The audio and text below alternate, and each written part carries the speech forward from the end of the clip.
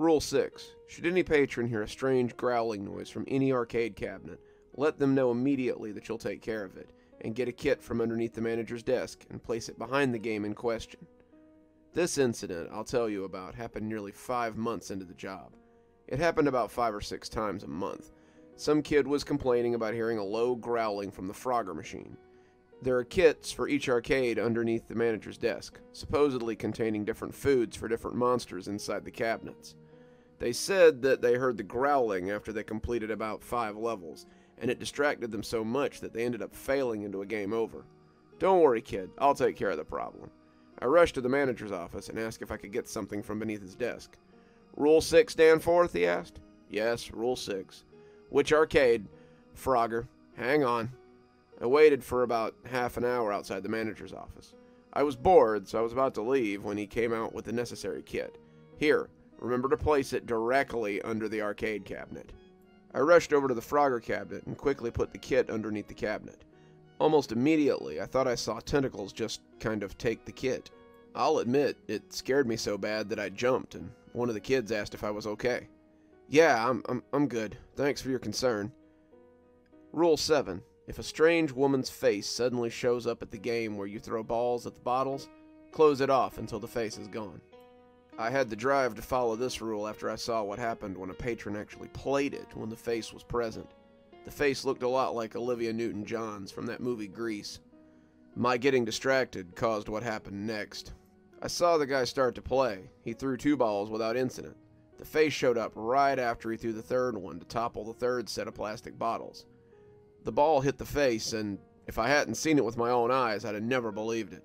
The face showed a lot of anger. It stuck its tongue out, then opened its mouth wide. The man could hardly believe his eyes. He looked scared. Luckily, no one else was near the game, which was good because no one else had to watch that face slide up out of the game and eat the man whole. I stood there in shock for a minute.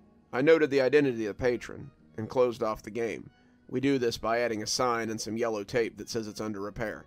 Then I went to the manager immediately. I told him everything. Danforth, that face tends to show up when you least expect it. It's very rare that the face would show up right as the game is being played. You were supposed to tell him to wait between throws in case the face showed up.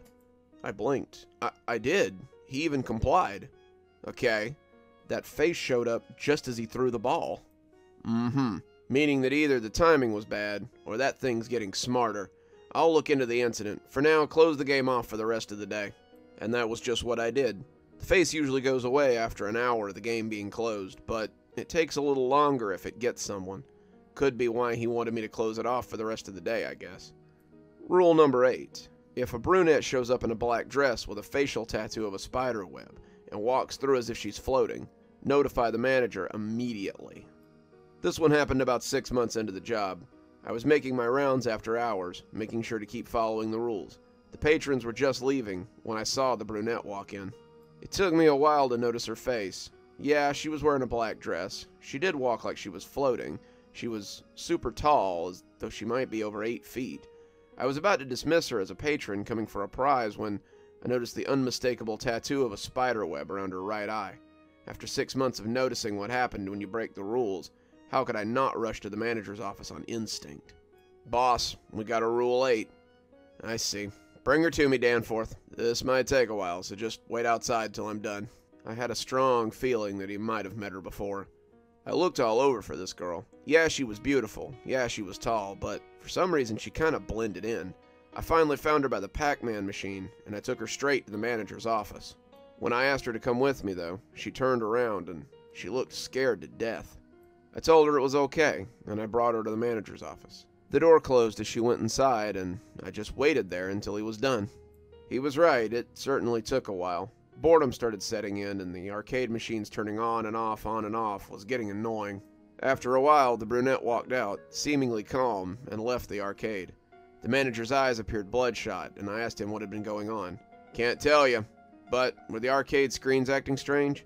They were turning on and off over and over. He paused for a moment. He looked at the arcade screens and saw they were still doing it. Danforth? Yeah, boss.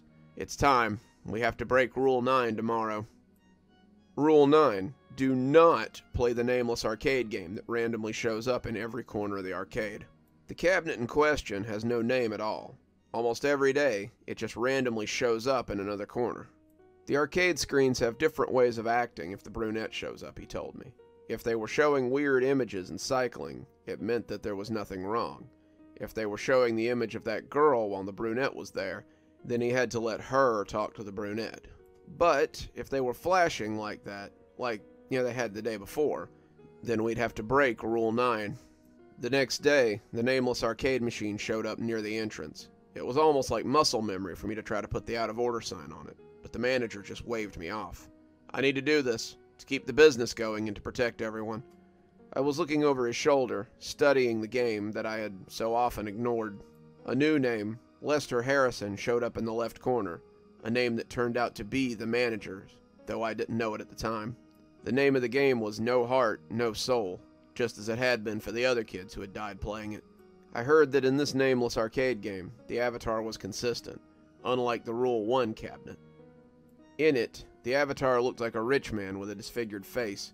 My boss got the man to the right of the arcade game, and the man talked to what appeared to be a zombified blend of a biker punk chick and the disguise that the two FBI characters wore in White Chicks. They seemed to talk in an unintelligible language, a mix of Spanish and Irish, I think. Then the screen changed to black, with the white text that said, "Please choose a new manager." Then the manager said, "I already did. He's my best employee, and I think he's fit for the job." Then the text changed again. "Danforth Crab? Indeed, he is eligible." Then the game changed. It changed into the ones described in Rule 1. It changed into one of those EXE ones that we weren't supposed to play, the ones that had led to the death of those two kids. In this case, it was the avatar in a burning version of Green Hill Zone of Sonic the Hedgehog. Then the manager went catatonic, his skin paler than I'd ever seen it. I decided to move his body off, and then the text read, "Now that you have taken the managerial duties of this place, please move the character to the goal. He would have wanted you to manage the arcade and protect everyone." When I did as it asked, I noticed the name on the corner changed into mine. So I played it to bring the avatar to the goal. I was scared, even when I managed to get it playing. Scared because the manager died right then and there, before the game had ever even been completed.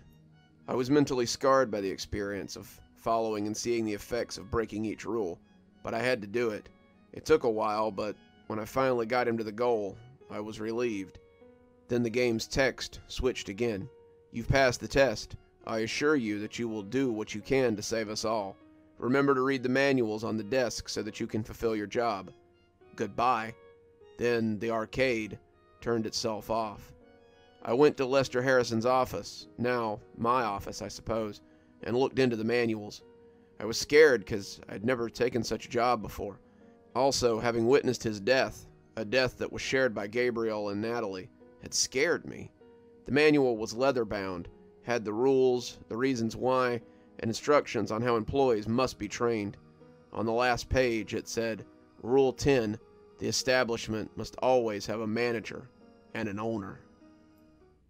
Good evening, everyone. It's me, Dr. Plague. Thank you so much for joining me for tonight's story. If you enjoyed tonight's story, don't forget to look down in the description to find the NineTailedTanuki and read some of their other stuff. They have a few other things, and they're pretty good. If you're not already subscribed, why not go ahead and subscribe to the channel, hit that bell so you don't miss any of the spooky stuff we do here.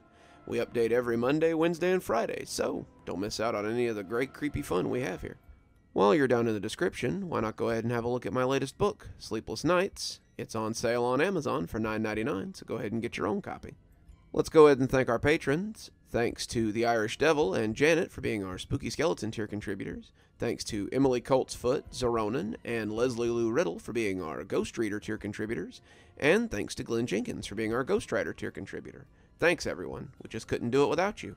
If you too would like to support the show, come on down to Patreon. For just $5 a month, you too can get your spooky on a Tuesday and a Thursday, as well as having your name read out at the end of every TikTok and every YouTube video I do.